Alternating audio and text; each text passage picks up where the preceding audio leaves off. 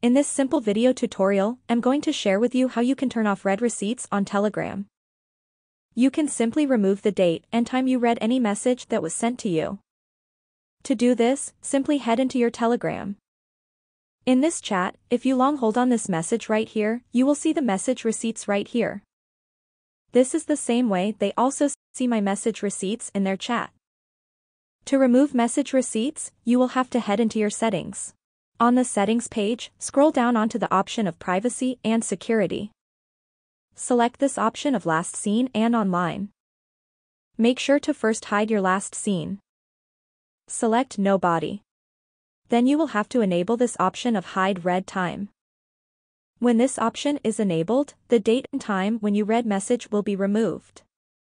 You won't also see their message receipts too unless you are a premium user. That's how easy it is to hide the time you read messages on Telegram. If you have any questions, just let me know in the comments section down below. Please don't forget to leave a like, share and subscribe for more video tutorials like this one.